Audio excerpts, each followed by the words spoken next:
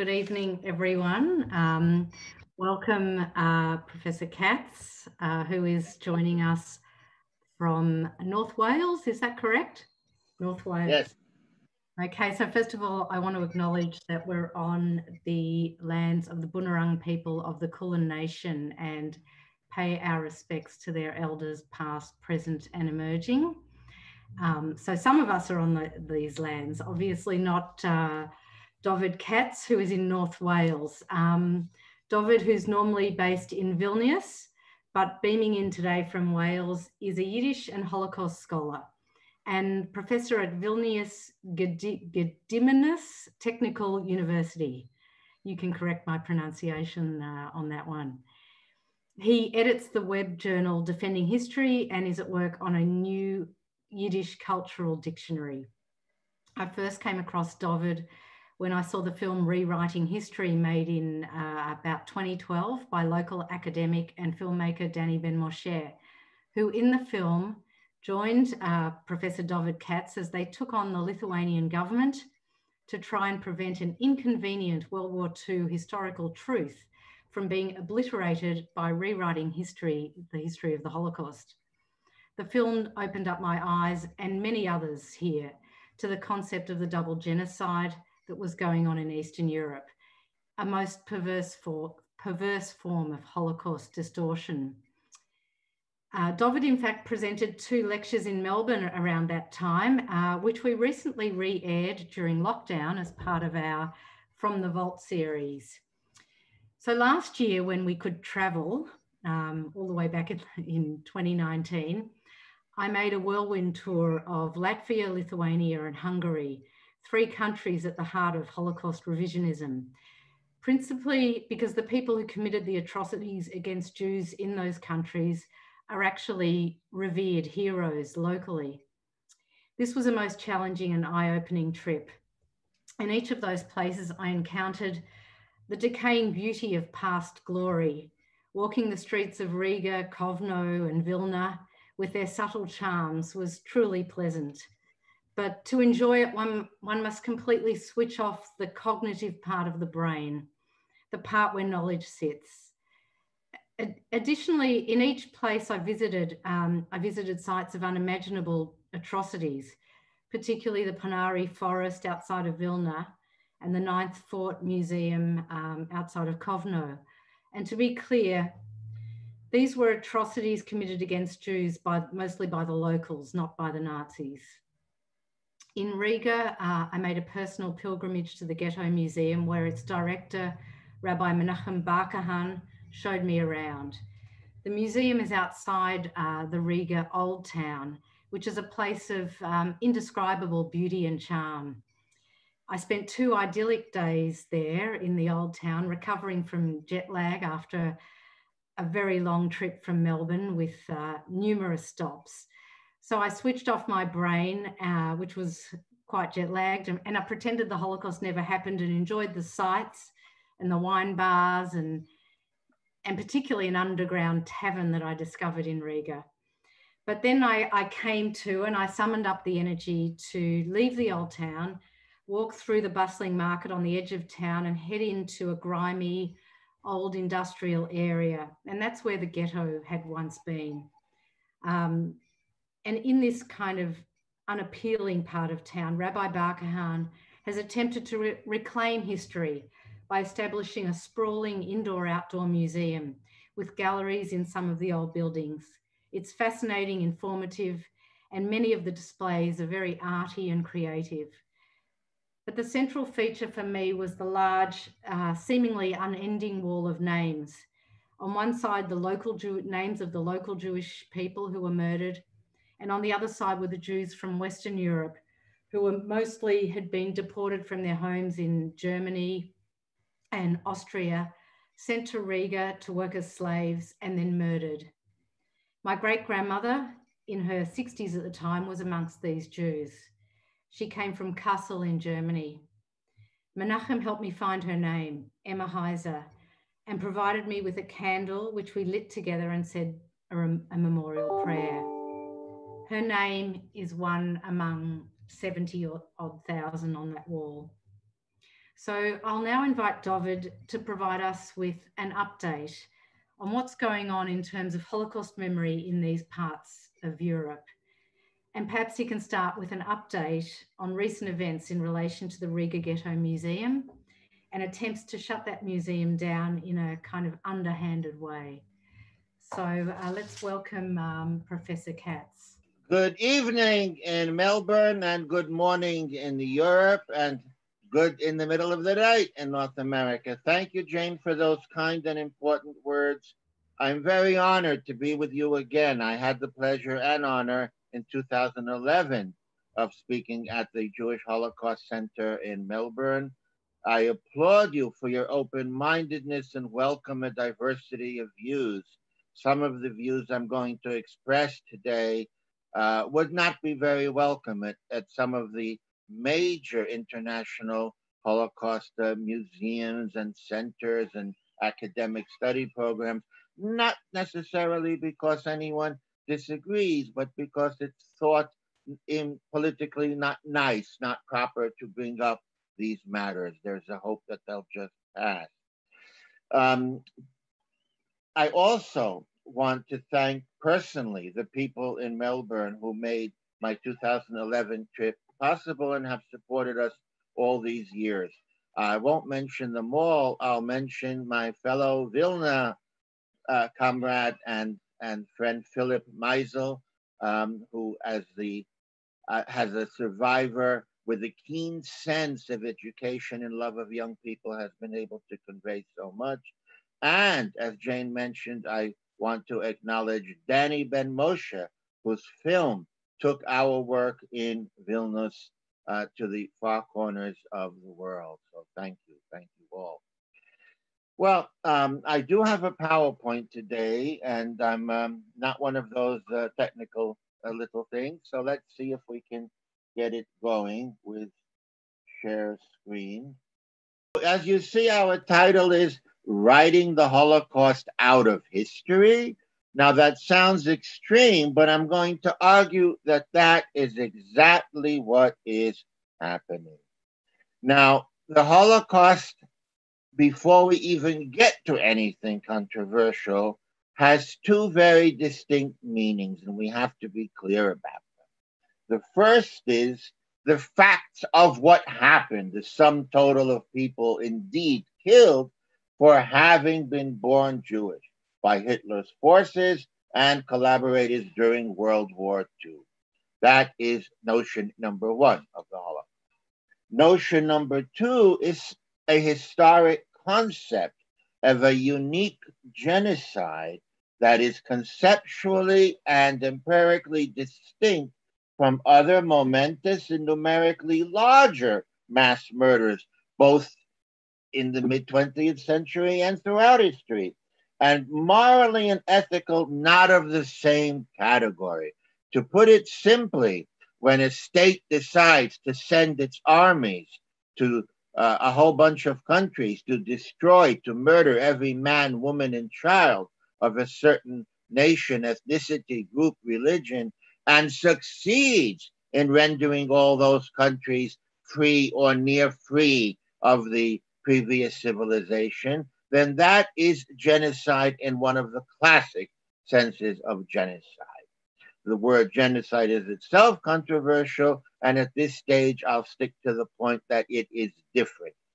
There may be 6 million, maybe fewer than the tens of millions who perished altogether in World War II. 6 million, maybe fewer than the larger number that perished in Soviet Gulag or because of Soviet crimes during the roughly 70 years of Soviet history of the Soviet Union, but it's very different. I'll just mention one aspect of genocide to give an example of difference. In the Middle Ages, when the Crusades murdered so many people for not agreeing to be baptized, one could save oneself, as many did, by saying, yes, I'll be baptized. I want to be a Christian. Finished. You're not going to be killed anymore. You saved yourself. In genocide, there's nothing you can do. You're being murdered for the way you are being born, It doesn't matter if you're a man, a woman, a child, an old person. Nothing you can do can change it. It's a unique situation. Now, the classic term Holocaust denial usually refers strictly to that first definition. 20th century Holocaust denial was about definition one, and 20th century denial was indeed about saying it didn't happen. The gas chambers are either a myth or they are vastly exaggerated. If we need to take an event as a symbolic close of an era, it would perhaps be that famous court case in the year 2000 when Holocaust denier David Irving brought libel charges against historian Deborah Lipstadt for having called him a Holocaust denier. And Mr. Justice Charles Gray, in fact, Sir Charles, as he's known more often in London, in his 349-page verdict in April of that year, brought to an end somehow the power of classic Holocaust denial in elite, in polite, in mainstream Western society, driving it further into the fringes. Roughly the same time, the second kind of denial was beginning to take shape and is now in full bloom. Now, a whole bunch of historic events, some of which are far too intricate to get into, but I'll be delighted to the best of my ability to answer your questions and comments. Let's start with around 1989, 90, 91, and so on. The Soviet Union collapses, and there's the rise of the new European Union and NATO states. In other words, the states that since then have become members of the European Union and NATO. And this brings me to an important point. These states, generally speaking, are democracies. You can test democracy many ways. One of the best ways is to see if there's a pendulum in the elections every so often, every few years. One party, then another party, then you have some kind of democracy. These countries generally pass the test with flying colors. They have developed robust democracies in many cases. There has now been some backsliding in Hungary and Poland, as you will know from the media. But compared to the states to the east of a certain line, the whole area is democratic and it's watched by the European Union and NATO. Now, I'd like to make a personal comment. I've been living in Vilnius, Lithuania for 21 years because of the pandemic, or as we call it in Yiddish, die Magefe or die Cholera. I find myself in North Wales, in beautiful North Wales, this winter. I want to say that in my 21 years living in Lithuania, I have been treated exceptionally well. My neighbors in Vilnius are not Holocaust deniers. They don't think that there's anything wrong about different opinions about the war. The problem we have in Eastern Europe isn't with the long-suffering, underpaid, hardworking men and women of Eastern Europe. It's what the diplomatic community calls the elites. The elites are the politicians, mainstream political parties, the media, parts of the arts, and other elites. But the politics and academia are the two main power bases.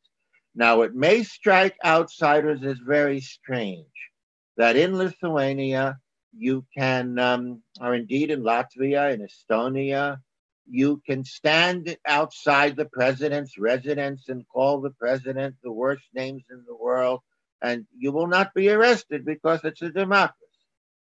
But if you dare challenge the narrative of history that is being established, you are very likely to lose your employment, become a persona non grata, and on paper be liable to prosecution because these countries have indeed passed laws forbidding the opinion that there was only one genocide, that of the Nazis and their collaborators. The state history says there were two equal genocides by the Nazis and the Soviet Union, by the Soviet Union and their Jewish friends, first, as the narrative goes, and then by the Nazis. So a number of these countries have laws that say that anyone who would trivialize, disagree with one of the two genocides is liable. We will come soon to the different years in prison you can get for those opinions. Now, the plot thickens, as they say. Point number 3, Russia, especially since 1999, 2000, and the Putin regime, has been sliding into dictatorship, revanchism, being a danger to its democratic neighbors on all sides.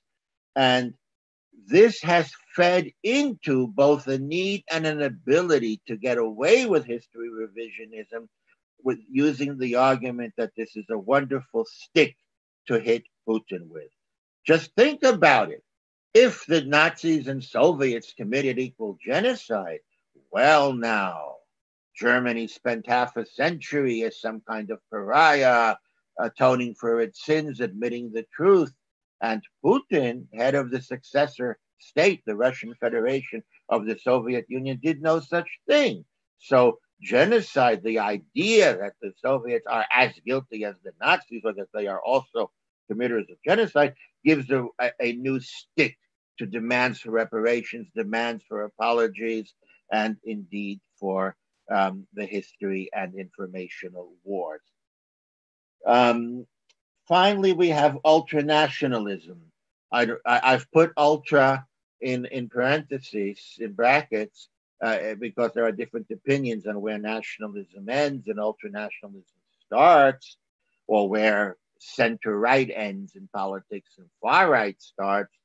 I will argue that anybody who glorifies Holocaust collaborators who participated or helped or abetted the murder of these countries' Jewish, civilian, helpless Jewish minorities is both ultranationalist and far-right, even if we're not talking about skinheads. We're talking about professors of law, journalists, academics, experts in Jewish history, Hebrew, Yiddish, whatever, who tend to know a lot about Jewish history and do a lot in the way of PR with foreign Jews. So these are a little bit of the complexities of the region, and this was strongest in the countries that share these characteristics. One, where there was massive, directly lethal collaboration, which is much of Eastern Europe in the sense of being the murderers, under German rule, and in a number of countries before the Germans actually got there. So it's a very different kind of Holocaust collaboration than in Western countries, where collaboration meant going to the Gestapo and ratting on a Jew hiding in the attic so that that Jew would be deported somewhere to where they were all being deported to, not to defend that kind of horrific betrayal of neighbors. It's just very different than providing massive number of actual killers. Two, these are countries where the Nazi forces were usually welcomed as great liberators from this Soviet occupation, and traces of more than traces. It's a version that you find in standard works, books, and treatments today. Okay? That the Nazis freed our people from the Soviet yoke. Yes, there was some sad problems about some of the minorities, and then the ultranationalists perhaps won't tell you, but they would say to each other or to me over a drink, we finally got our ethnically pure country. We have our own country. We got our country back, and that whole kind of good story. Finally, three, in a way, this is the most important, where the current elites in government, academia, whom I mentioned, they are building their national history, what the textbooks say, what the museums say, what the brochures say, and they're exporting it. with a heroic narrative of World War II of anti-Soviet glory. Now, in countries like Lithuania, Latvia, and Estonia, where not a shot was fired in 1940 when they were made Soviet republics with fake elections, and roughly a year later, after June 22nd, 23rd, 1941, their forces started murdering Jews. That history is being covered up by saying that the second act, 1941, was really a heroic revolt against the Soviet forces there.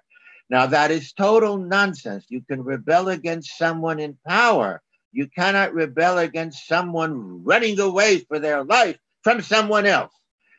On June 22nd, 23rd, 1941, the Soviet army collapsed in all these countries and fled from Operation Barbarossa, Hitler's invasion of the Soviet Union, the largest invasion of human history. The Soviets were fleeing from Hitler's invasion, from the Luftwaffe's bombing, from the huge number of arriving forces. They were not fleeing from the Jew shooters of the local nationalists who put on white armbands and are today extolled in the center of these cities in beautiful museums, often partly paid for by the European Union, as being great freedom fighters who drove out the Soviet army. Now, all of this revisionism, these feelings, these rewritings, they have fed into not literal denial of that definition one, but denial of definition two. So yes, Holocaust happened, just as Holodomor happened in Ukraine. They found a word that had 8 letters, and the first 4 of which were HOLO, for the Ukrainian tragedy, the famine of the early 1930s, early and mid 1930s. The Holocaust may have 9 letters, but it's close enough. There is a kind of Holocaust envy. There are many fascinating aspects. But the idea was to reduce the Holocaust to one of many things and far from the word. There have been different words.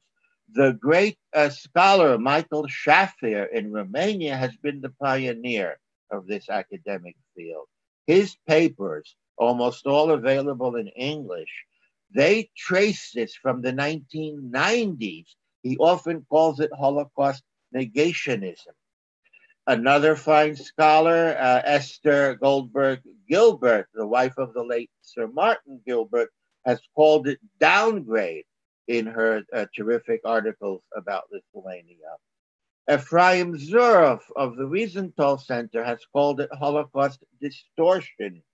And from the moment I got involved in this in 2008, events that I'll be telling you about, I called it obfuscation because that's how I felt about it before I got involved. During the 11 years, I was a simple, happy Yiddish professor, loved by the authorities.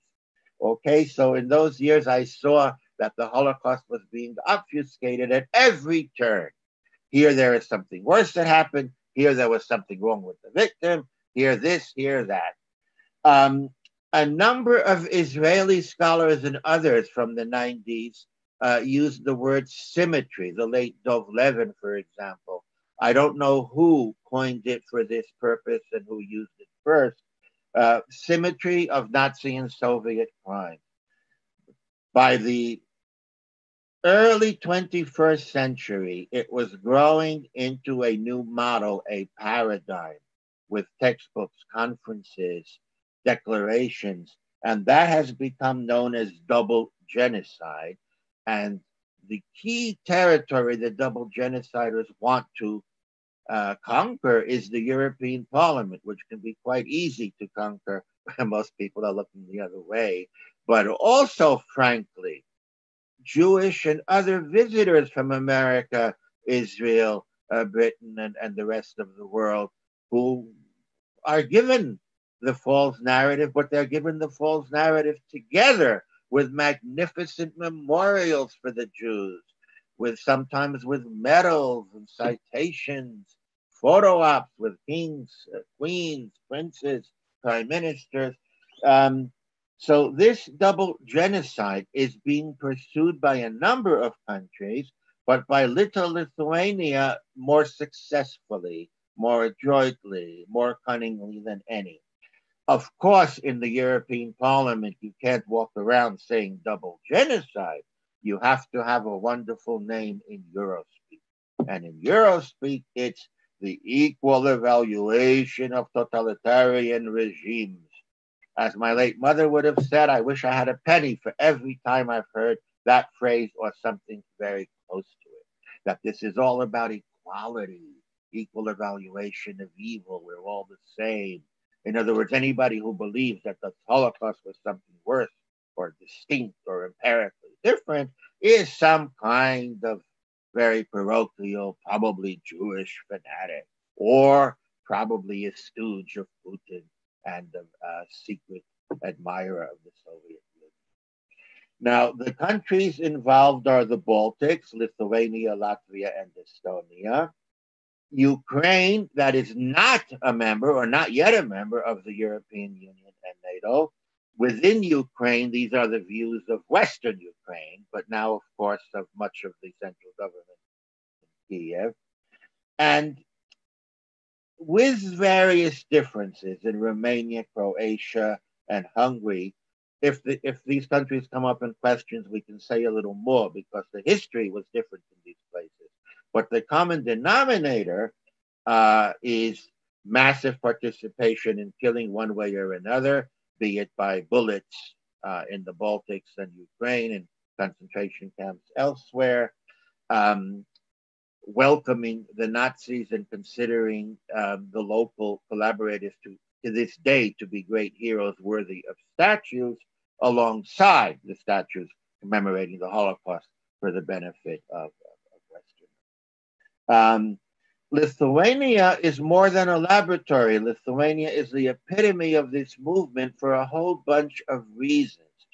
Of the larger communities in Europe, Lithuania had the highest proportion of Holocaust victims among its Jewish population, 96.4% or 96%, around that figure of Lithuanian Jewry was annihilated in the Holocaust.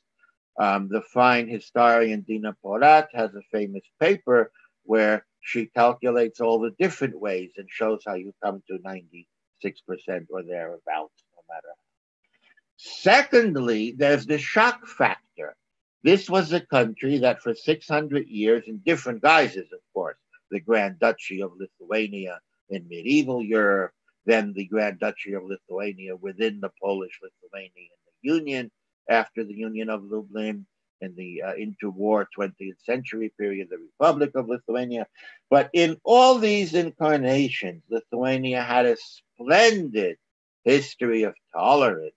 To give one medieval, the most famous example, when Western Christian Europe was sinking in intolerance in the Crusades and its aftermath, the Grand Duke Witold or Vytautas issued his incredible edicts of 1388, 1389, giving Jews amazing rights to believe whatever they want, rights to own property, rights to the synagogue and cemetery in perpetuity, and it imposed what the Americans call affirmative action. A Christian who didn't come to the aid of a Jew being attacked by another Christian could be fined. Of course, that was in the era when paganism, which is inherently more tolerant, multi-theism, was in power.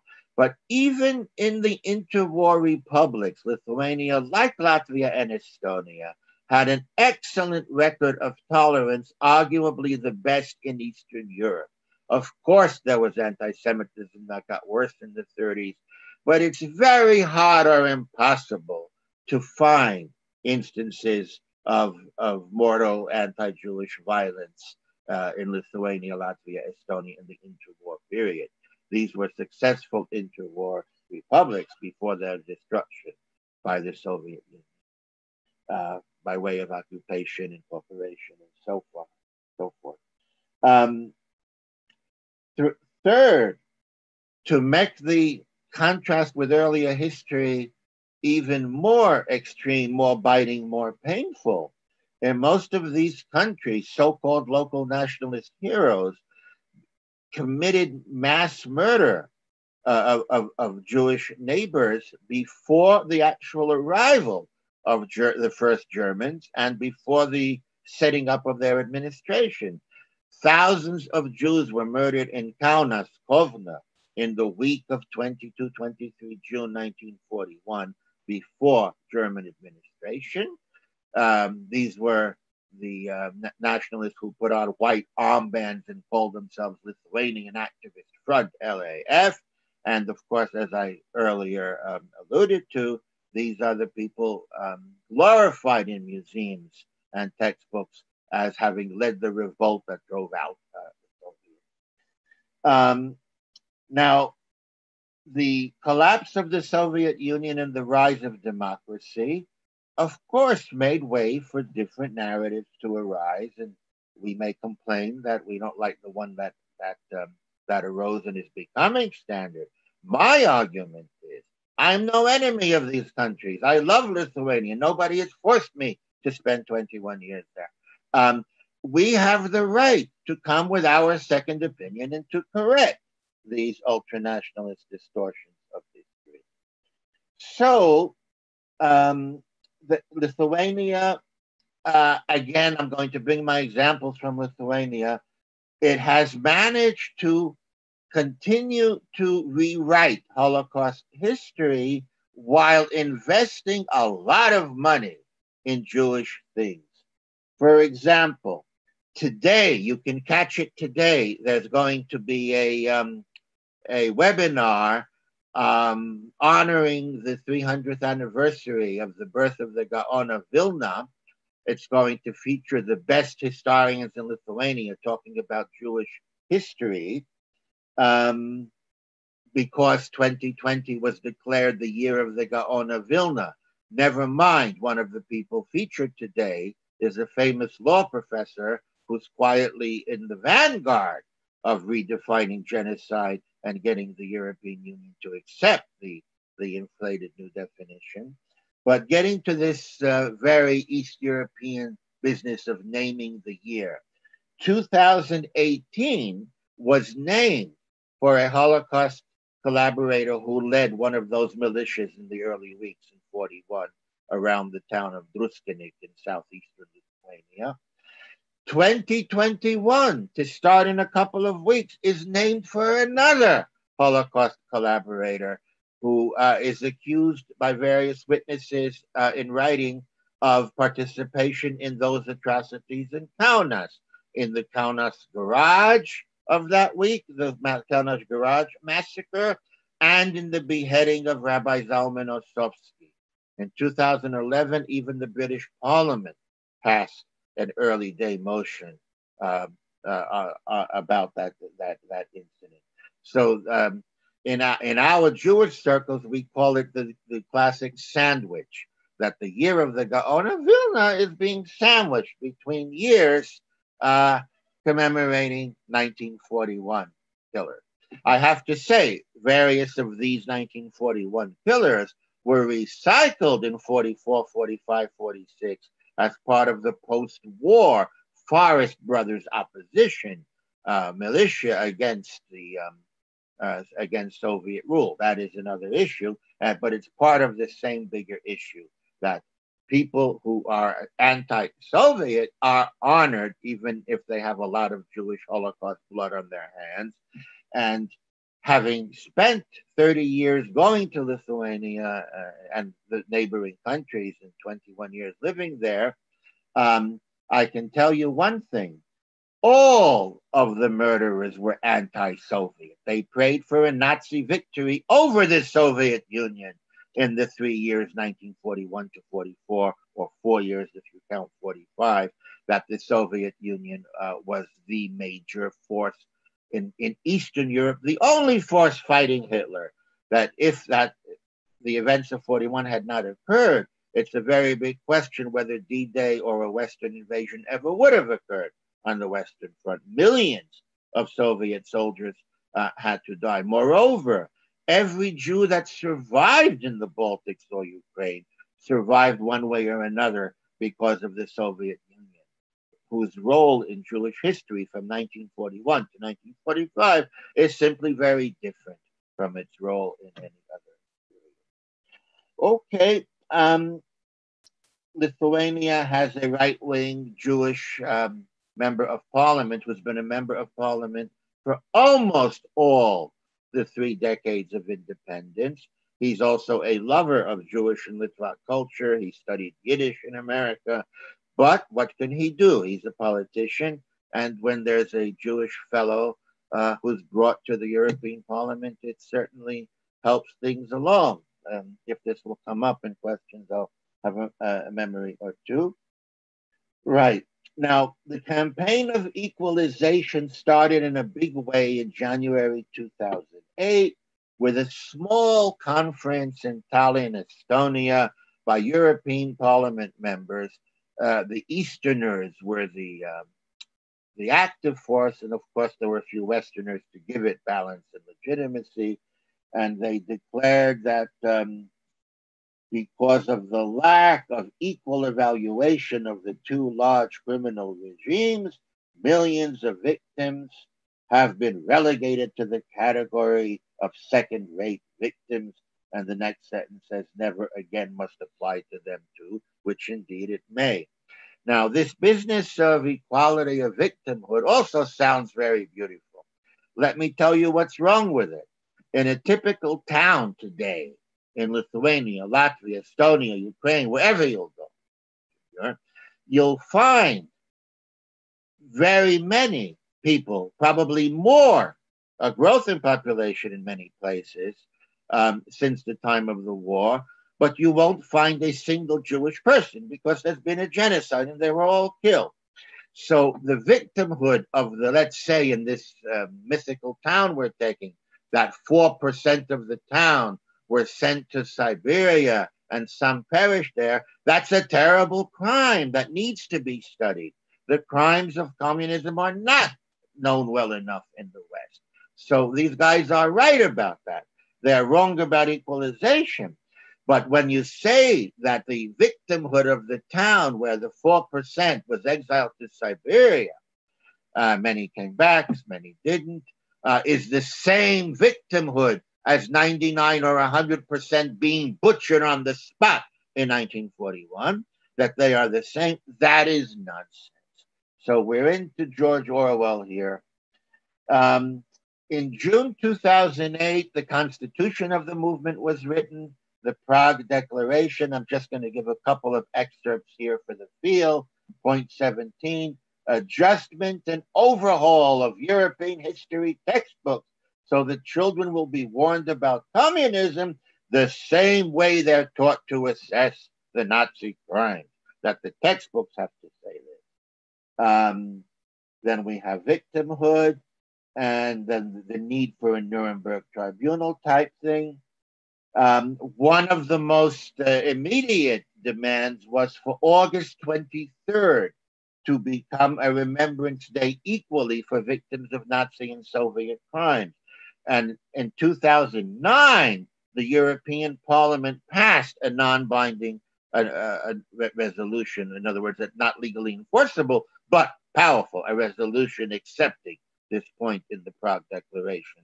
I'm very sorry to say that the United States and Canada, among other Western countries, have issued little-known proclamations from the American Congress and the Canadian Parliament, recognizing and adopting Black Ribbon Day, it's called. And of course, it sounds very innocent, Black Ribbon Day. Of course, we want to remember the victims of Nazism and communism. Between the lines is the project to replace International Holocaust Memorial Day, not least because International Holocaust Memorial Day in January commemorates the day that Soviet forces liberated Auschwitz. But that's perhaps for another day.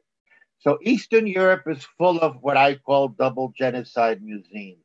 Here are the then presidents of Germany and Estonia in Tallinn to this famous sculpture that is In our website, in our web journal, Defending History, you'll find a whole section, iconography and symbology, how putting the red Soviet and Nazi symbol in parallel is the visual encompassing of double genocide. This is in the famous House of Terror Museum in Budapest, Hungary, where the fascist symbol is conveniently the local group rather than the swastika. But the queen of all genocide museums is in Vilnius. They recently changed the name after our campaign to the Museum of Heroic Fights and Occupation. The Heroic Fights is the one I told you about, 1941, but it's still called the Genocide Museum popularly. In the hallway, you'll find this complicated chart, which ends up telling you that Lithuania lost 200,000 Jews to genocide and 200,000 Lithuanians to Soviet genocide.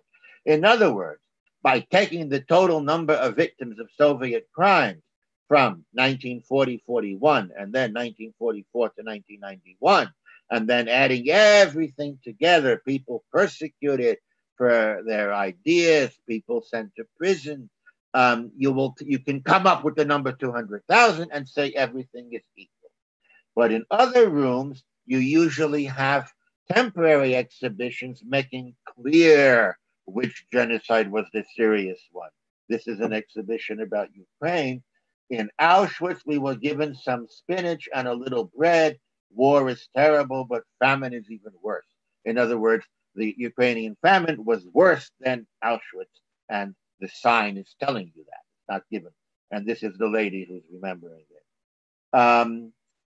Now, one of the problems for double genocide was the meaning of the word genocide, even with all the debates. It was coined, of course, by Raphael Lemkin, the Galician Polish Jewish lawyer, author, thinker, legal thinker, in the introduction to his famous book on the Axis in 1944. Axis rule, and in his introduction dated late 1943, he defined genocide as destruction of a group. In other words, genocide by his own definition. But in the following pages, he himself begins to talk about mental destruction, partial destruction, prevention of birth. There's plenty in the subsequent pages that can be taken by those who would inflate or minimize the concept. So please, if you ever coin a new word and define it, put a full stop, a period, and that's it. Don't go on to everything else it might mean. But leaving that aside, the word genocide in any of its definitions did not encompass being sent to prison wrongfully for your beliefs. For example, by the Soviets for disagreeing with the regime.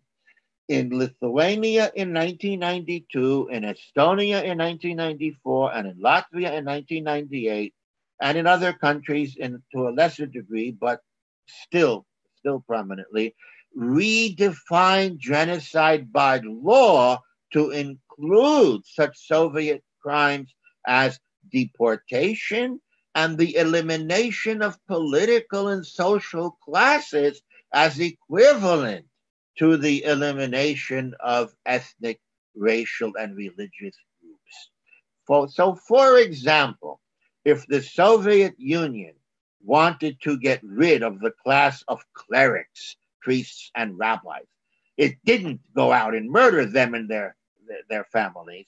It did run a campaign to get rid of those classes, banning education, imprisonment, deportation, lack of freedom, unfair criminal punishment, including capital punishment.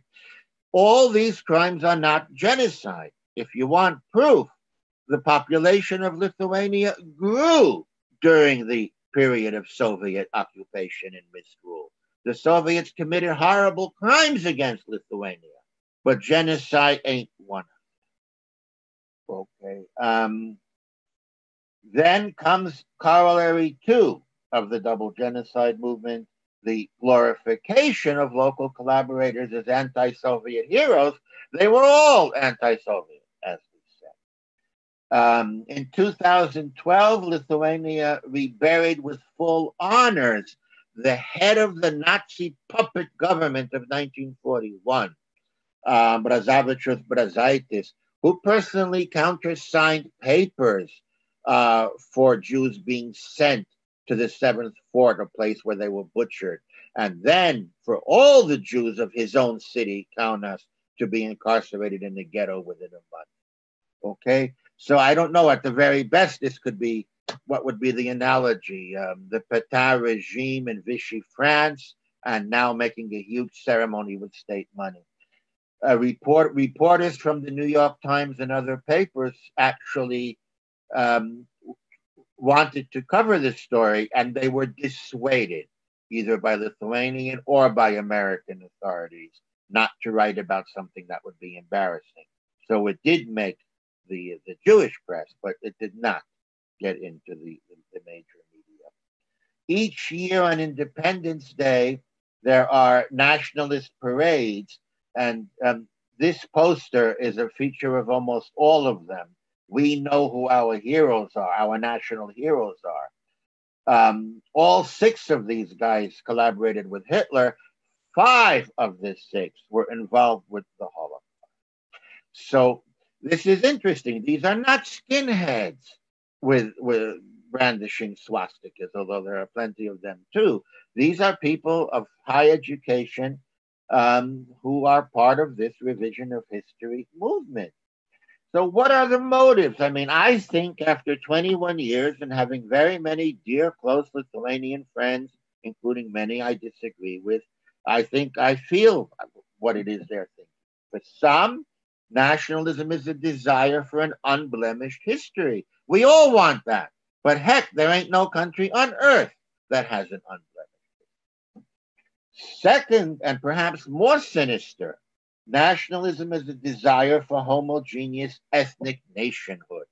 That in Lithuania, Latvia, Estonia, and Western Ukraine, parts of Poland, and elsewhere, there are nationalists who are quietly or not so quietly happy that their regions are now close to ethnic purity, and their language is the only language, the only main. Then they're very happy to have a couple of visitors, especially elite visitors. In other words, this homogeneity being something to celebrate. Third, racism and anti-Semitism, a topic for another day, but I do want to make one comment. Anti-Semitism is a very multifarious phenomenon. Here's the kind of anti-Semitism I've come across in my 21 years of living in Vilnius. Dovid, we love you. We love American Jews. We love South African Jews. We love Australian Jews. We love Israelis. We support Israel against all those terrible Arabs wanting to destroy Israel. We hate the local Jews or whatever's left of them for a simple reason. They're not patriotic. They think that our heroes murdered their families and that the Russians, the Soviets, are responsible for them being alive, whether it's the survivors or their children, grandchildren, progeny. Fascinating. An anti-Semitism against East European Jews only. East European Jews, whatever they say, know from their families exactly what happened. And 4, I began to allude to it, the new Cold War. The Western countries need ammunition against Putin. So that part of World War II history of the Grand Alliance of Great Britain, the United States, indeed Australia, and the Soviet Union and others, is something to be celebrated, bringing down Hitler as one of the great accomplishments of Western civilization. That doesn't fit in to this narrative and is written out. There is the anti-Semitism that then goes on to blame the local Jews. They were local, they were all KGB, they were disloyal, the Jewish communists were the real mass murderers, and so forth. I mentioned the relevance to the new Cold War, and I can come back to it in questions. Now,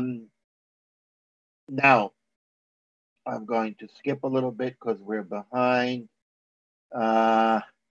There are many institutions, museums, and public history parks in Eastern Europe that pursue this narrative in different degrees. One of the most fascinating is Gruto Parkas, or the Lenin Park. This is the park to which the statues of Lenin and other Soviet leaders, hated by the locals, were removed outside Ruskinik, and it's a wonderful amusement park for children. But the historic plaques all over the place are provided by the state sponsored Genocide Center, that with taxpayer money is the backbone of the entire movement. So, for example, whenever there's a bad guy who's a communist, and the name is not Bernstein or Goldberg or Cohen, the name here is Charnas. So the sign tells you, R. Charnas was born in Kaunas, nationality Jewish, and then etc., etc., his crime. Stepping back to the 90s, I think that many Jewish organizations around the world made a mistake when they pressured Eastern European countries to come out with the truth about the Holocaust at the national level at a time when they had wonderful individuals, NGOs, who were pursuing the truth. Here is Linas Viljunas, who developed an incredibly powerful and honest educational center. He did something brilliant. He got Lithuanian kids in schools to talk to their own grandparents. And guess what? The kids found out what happened, and he published the best essays and books. This is Professor Judas Truska, a totally humorless Captain Friday type guy, just the facts. And he changed his mind completely when he saw the truth in the document. So these people should have been supported, but they weren't. The three Baltic states came up with red-brown commissions. I'll tell you the name of just the Lithuanian one, if I can still do it. The International Commission for the Evaluation of the Crimes of the Nazi and Soviet Occupational Regimes in Lithuania, right out of Orwell. So these commissions do a lot of good work in straight Holocaust studies, who the Jews were in this town, what famous Jews there were. And the same commission that is taking care of Holocaust studies is also the driving intellectual and political force in the European Parliament and with the American, British, Israeli governments for fixing the history.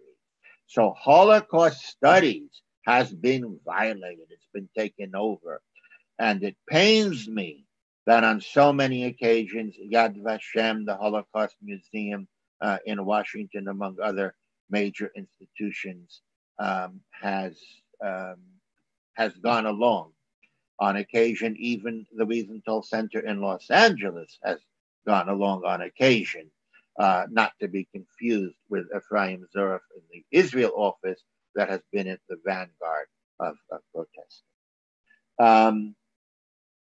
Okay, then the next stage in all this, if we want to have total symmetry, we have this Ephraim Zuref running around for 30 years in Eastern Europe looking for war criminals to put on trial. Let's find Jewish war criminals. So who would the Jewish war criminals be in a country where 96% of the Jews were murdered? They would be the tiny number of escapees from the Vilna ghetto and other ghettos who joined up with the Soviet partisans in the forest, our partisan heroes, anti-Nazi partisans, heroes of the free world, and indeed the only local force seriously fighting the Nazis between 1941 and 1944. And that is what actually had brought me into it, not initially. Initially, it was in 2006 when the newspaper Respublika began to accuse Yitzhak Arad, the former head of Yad Vashem, and indeed a member of the Lithuanian International Commission, of war crimes because his unit captured some German guy and killed him. Everybody knew that the partisans had no courts and judges in the forest. This was simply an ugly attempt to abuse the power of the state to defame the Jewish partisans. They took the evidence from Arad's own book. The whole thing is a sick joke. It's his 1975 book, The Partisan. I personally became involved in this the first time in my life in 2008 when two of my own dearest friends were accused of being war criminals. Fania Brantsovsky, who was born in 1922, so you can figure out her age. Uh, she escaped the Vilna ghetto on its very last day, September 23rd, 1943. She had been the librarian of our Vilnius Yiddish Institute that I had co-founded, and I invited her to come be the librarian.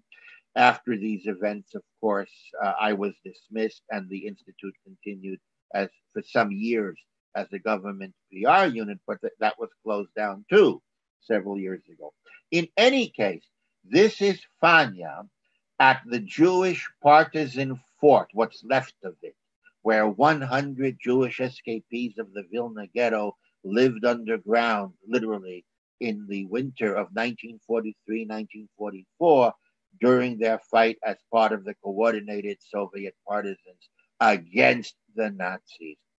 If anyone listening is interested in the preservation of Jewish historic sites, I would ask you, I would beg you to stick not only to plaques and statues and other events that bring photo ops, honors, medals, and newspaper coverage, but to this site that the government wants to sink into the ground and to disappear forever. Okay, so the Jewish partisan fort is a cause, and a number of people are working on it if anyone is interested. In fact, the cause today is being led by the former Irish ambassador to Lithuania, Donald Denham, who in 2008 stood up for Fania and made a banquet in her honor. So he did something great, and he's doing something great again now in his retirement. I wish there were some Jewish diplomats of whatever background who would be joining. Rojo Margolis, who passed away in 2015, had been born in 1921, and she was a beloved worker in the Jewish Museum, a doctor of biology and chemistry, I think now written out of the history of Vilnius University. In addition to being a partisan, in the 90s, she made the sensational rediscovery of the long-lost Polish diary of Starkovich, who had witnessed the murders at Ponad, the mass murder site outside Vilna. Okay, so that was when I got involved on the 5th of May, when two armed plainclothes police came looking for them. Okay, I'm now going to shift to another corollary, and one that I also mentioned in brief. I mentioned that these are real democracies with a pendulum of parties and leaders, where you can say and have newspapers of all different opinions, except on this issue. Hungary in 2010, Lithuania 2010, Estonia 2012, Latvia 2014, and Ukraine 2015 passed laws criminalizing failure to accept double and equal genocide. To give you an example, each law is different, and there are many legal complications. Details I'm not able to get into today, but let me try for numbers 1, 2, 4, and 5 at least. Nobody really understands number 3. The Estonian law has come to be known as the Valentine's Day law because it was passed on Valentine's Day 2012. In the other 4 countries, the law says the law would hold me liable for these years of prison, 3, 2, 5, or 10, if I say, write, publish, disseminate the following. I believe, and I do, that Soviet crimes were awful. They were terrible. They should be exposed and written about, and the West should be educated about.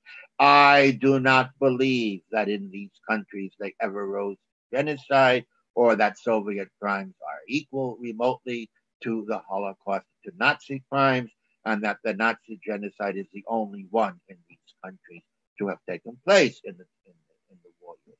So if I say that, I can be liable for 3 years of prison in Hungary, 2 years in Lithuania. Nobody has been sent to prison directly for saying that. As usual, the victims are carefully chosen. Someone has been in prison for saying something else about the Soviet Union and Lithuania. But let me put it this way. No talented, young, open-minded person is going to be interested in even examining the different opinions in this environment.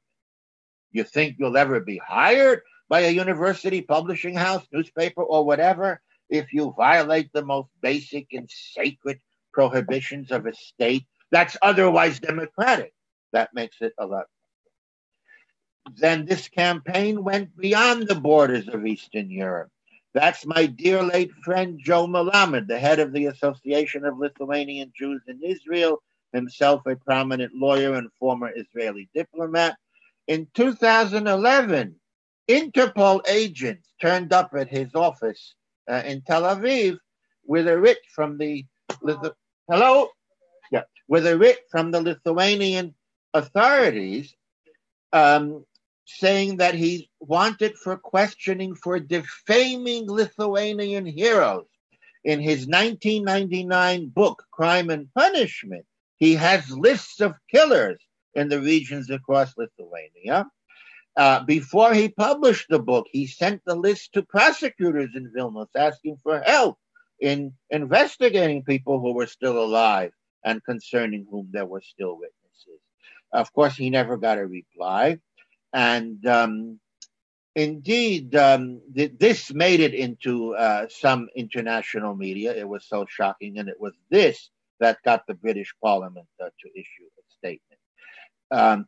2 years earlier, the Israeli Foreign Ministry was persuaded by the Lithuanian Foreign Ministry to get Joe Melamed to take his list off the internet.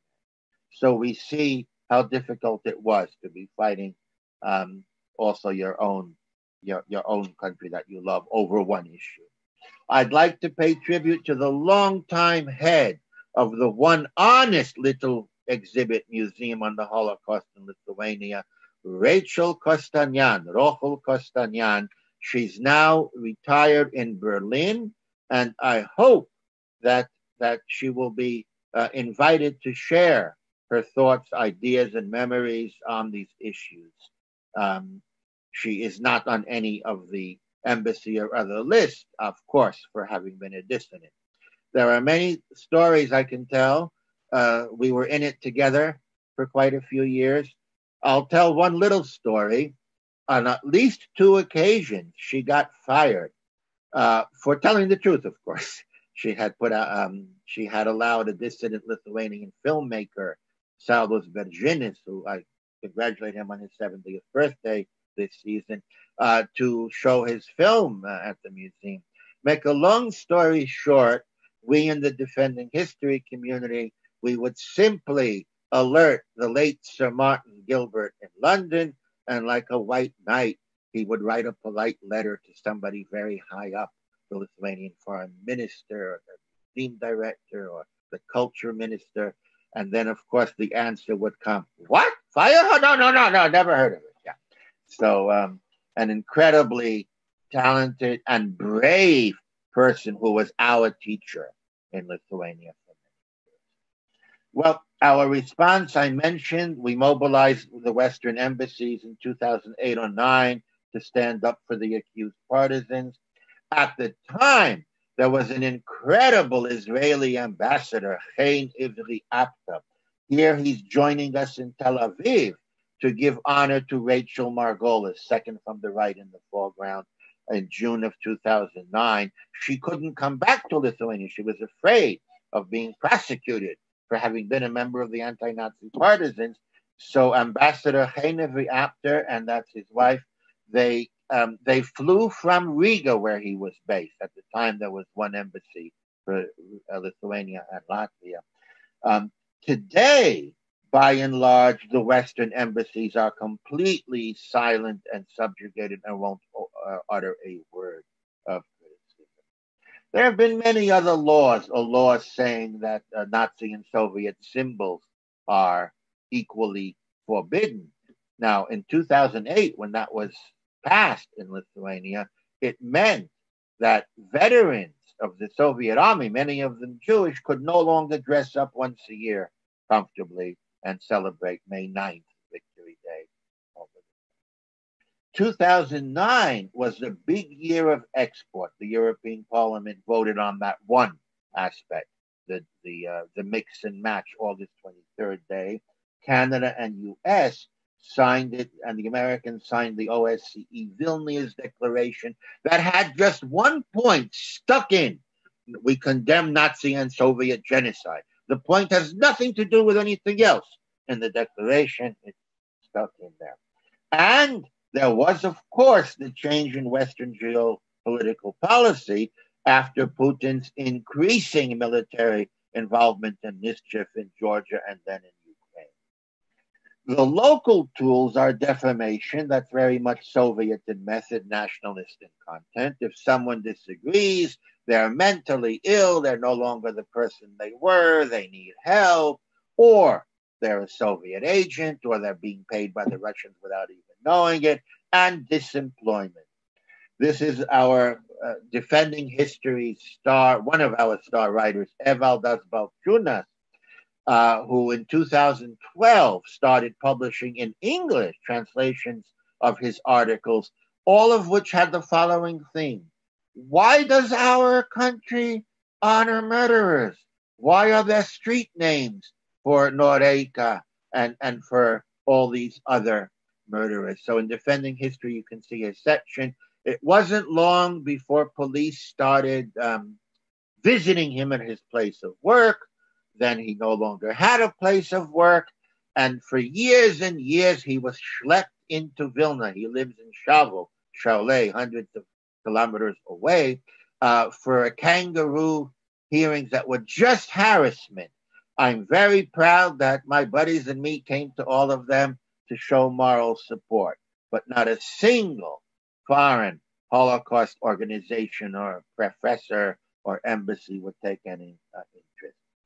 Indeed, in 2009, we founded defendinghistory.com, the web journal, and then came the battle of the declarations. The 70 years declaration that we did in the European Parliament is the brainchild of Danny Ben Moshe, who, as was mentioned earlier, is the Australian, though London-born, filmmaker and scholar and wonderful guy who made the film Revising History in 2012 about all this up to that year. Now, Danny and I decided, like two nice Jewish boys, how do you answer a declaration? You make another declaration. So we made our declaration. And those who know both of us understand that Danny was the brains behind the practical side, which was getting us to the European Parliament so we would get signatures. Guess what? In a couple of days, we got 70 signatures for our declaration. I'll never forget one of the vice presidents of the European Parliament said to me when he signed, he says, "Oh, Dovid, this is embarrassing. A few years ago, I signed the other one, or one of theirs. It sounded so good, equal evaluation, equal victims. They had a young Jewish member of parliament who came and wept." And then I said, "No, we all grow. We all constantly revise our views." Well, in speaking to Americans, British, and others in the State Department, in the Foreign Office in Britain, in various embassies, and as a result of friendships with diplomats over many years, one sentence that keeps coming, that I keep hearing again and again is, look, the Eastern Europeans are the only ones who will ever fight the Russians. America, Britain, France, and Germany will not sacrifice young men and women to fight the Russians when the day comes. In return for this, all they want is, to fix a little bit of history here and there. Nobody's getting killed. Let it go.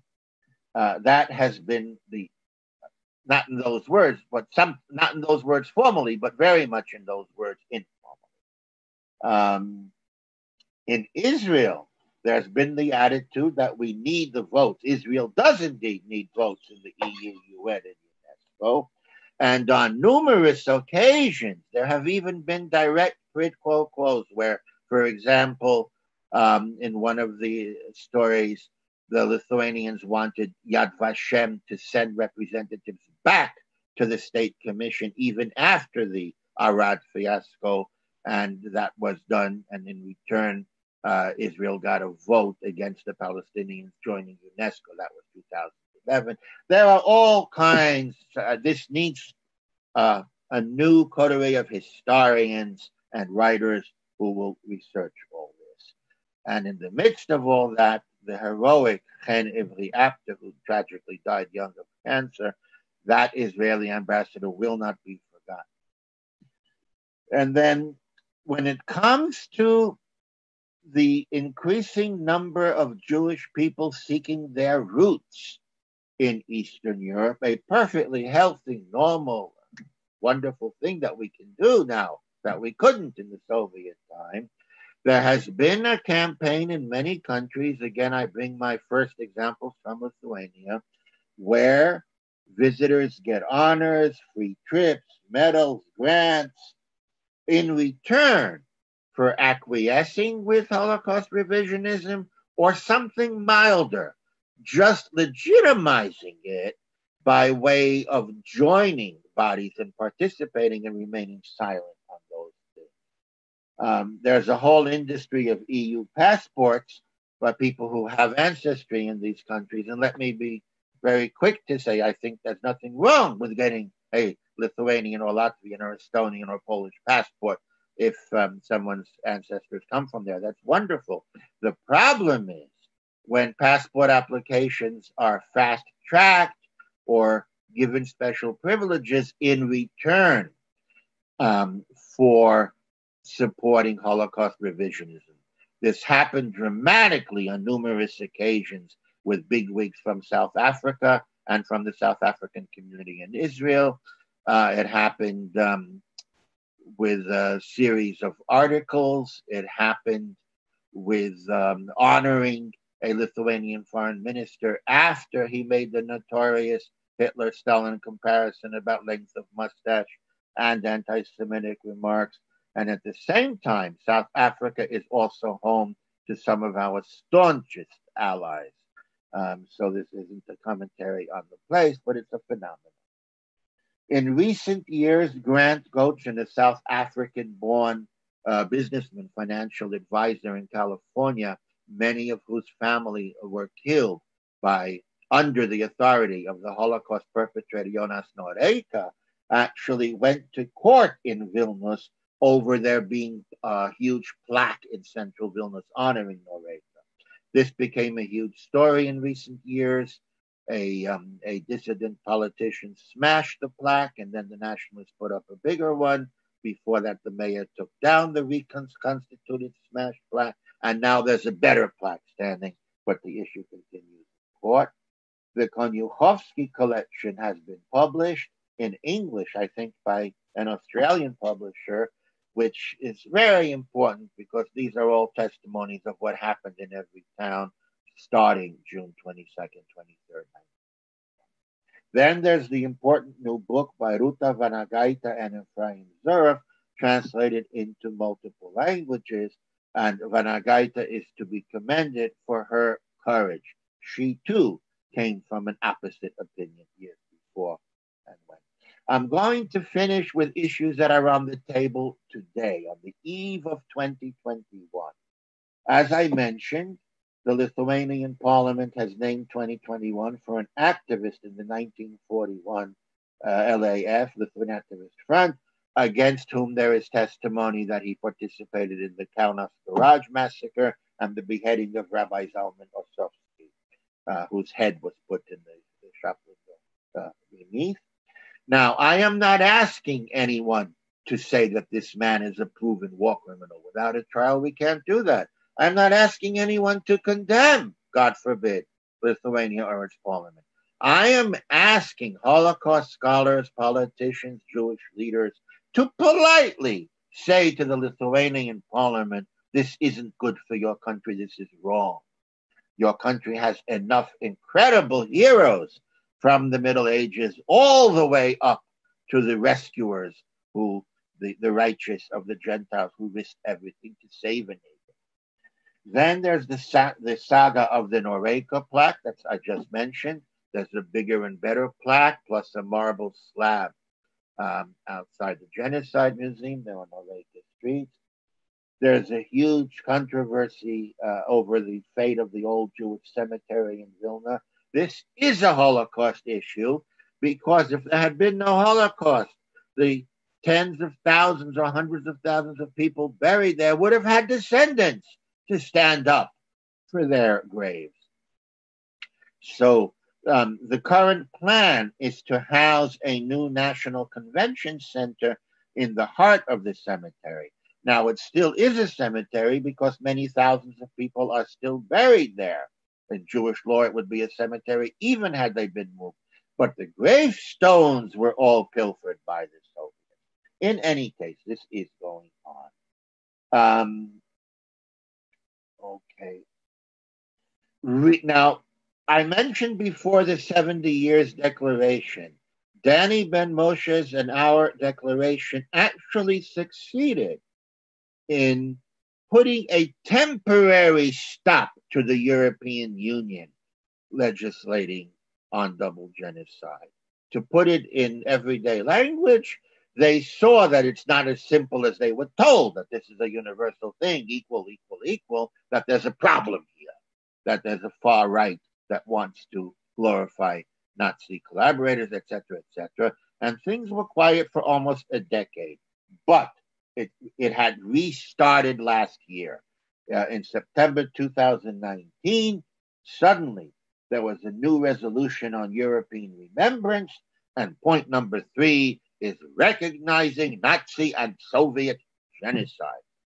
2 Holocausts, if you will. Then there is the question of the definition of genocide, and this has come up in 2 famous cases, more actually, and I can't go into the ins and outs here, but let me give you the outline.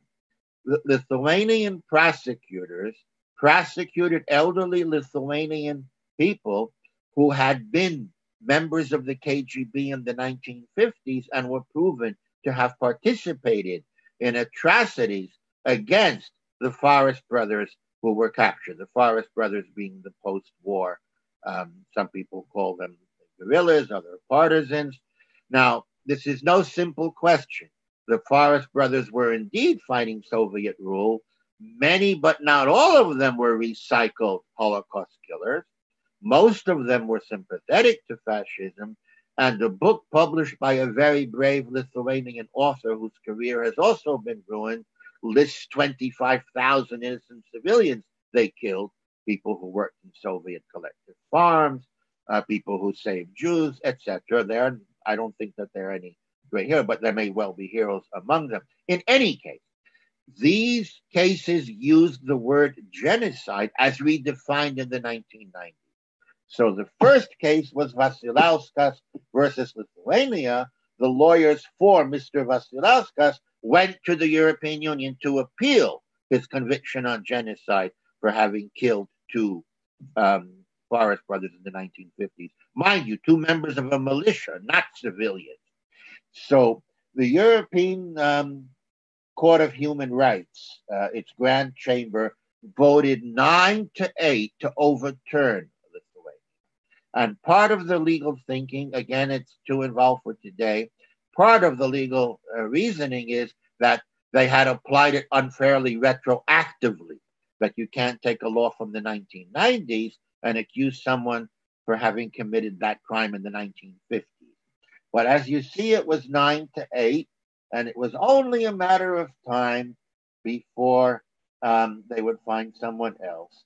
And the European Court has now become a Nochschlepper with a second case in March 2019, where the European Court of Human Rights, by 5-2, upheld the Lithuanian court's decision to convict on genocide someone who had killed a member of the Forest brothers, who was the same guy that 2018 was named after, and Ramanauskas, who said in his memoirs proudly that he was the leader of one of the groups of the LAF militias in June 1941.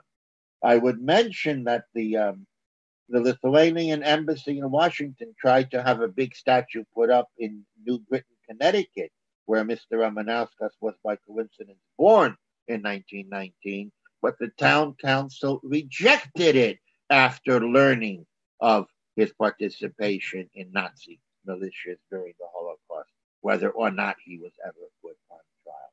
So here we are, that in 2019, someone is accused of genocide for having killed an alleged Holocaust perpetrator who was part of an armed militia after the war.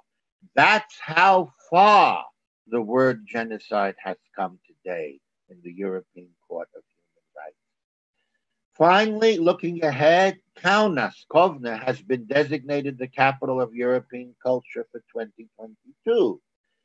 I am one of those, and many people I know in Kaunas, who are thrilled with it. But before 2022, should we not ask that Kaunas replaces street names for notorious killers, like this street name for Noreika, using his nom de guerre, General Vetra?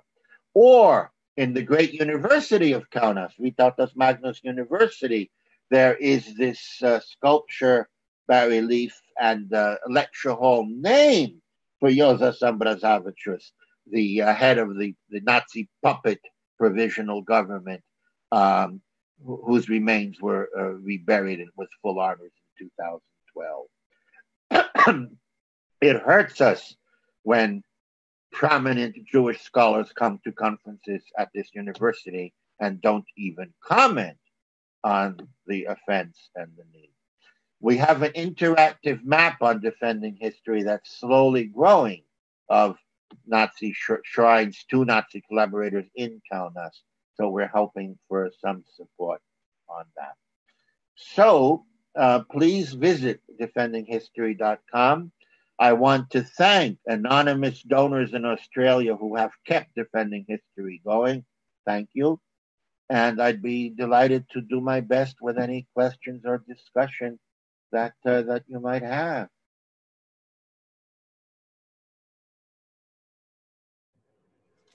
Okay, first of all, I thought I'd attempt to mirror your wonderful bookshelf there. Oh, well done. You have outdone me by 10. So that was amazing. That was a very comprehensive overview of many years of the work you've been doing and the challenges that you're facing over there. This has been quite a long lecture. Let's see if we have any questions. So someone has asked, Dr. Katz, thank you for your lecture and for pointing out the most problematic points of equalization. Sorry, there's a background noise, of Nazi and Soviet crimes. What would be the difference of outcome if separate institutions, research centres, etc., existed compared to what is happening today? Are there any good practices or initiatives in any Eastern European ex-Soviet countries that could serve as example? Right. As I perhaps tried to allude to, there have been NGOs, there have been individuals, but they have always been on the margins of the mainstream, not in the mainstream. So that little greenhouse I mentioned, that one honest bastion of Holocaust truth-telling, survived all those years thanks to Rachel Kostanyan's, courage. And now with her retirement in Berlin, we're all very concerned. But the short answer is not yet. And any such major institution would have many difficulties. I think it might, at this moment, make more sense to engage more with the revisionist historical work coming out of the existing institutions. But the answer to the question is still yes. It would be important to have separate programs on Nazi and Soviet crimes, although for anybody studying World War II and who's a historian is going to study both. I'm not sure if there are any other questions. It has been pretty comprehensive, so just waiting to see if anyone else Feel has. free to disagree or to Bring on a challenge. please. Yes, yes. So it is late here. I know you're just starting your day there, right? I have a confession to make. Everybody has their own, whatever the word is, inclination, tendency. I'm a night owl. I'm a born night owl. This is the first time in my life I've ever given a talk that started, for which I had to be at the screen 8 a.m. So I'm very grateful to you for helping me break new ground. Well, COVID has certainly broken a lot of new ground for all of us. And yes, I understand this is a great challenge because it's probably what, 8:30, 9:30 in the morning there. So look, we really appreciate the effort you've gone to update us on what's happening there. And you're navigating challenging and tricky politics in Vilnius and beyond, obviously in the work you're doing. And many of the accounts are truly shocking for us to learn about, but we must stay informed. And you know, I encourage you, obviously, I don't think you need encouragement, but to continue the work you're doing. And everyone has seen the defendinghistory.com website. That's where to go for more information. Or should you have any questions that you want Dovid to answer, I'm sure he would be too happy to share his information with you. So thank you for enlightening us. Thank you for enlightening us. Thank you for getting up early to do so. Thank you to everyone who's listened to this and participated.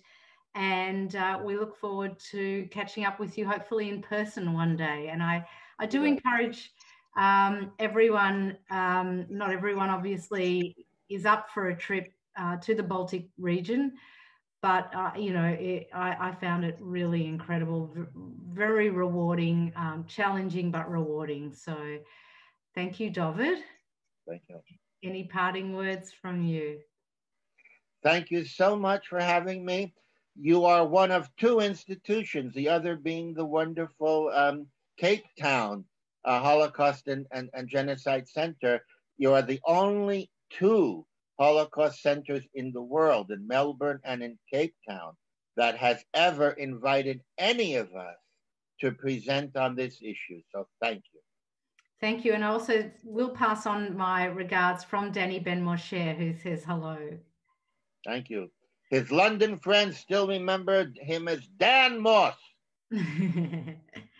So thanks everyone for joining us tonight, and we'll keep you posted on any new lectures that we're planning on hosting. So thank you. Good night, everyone.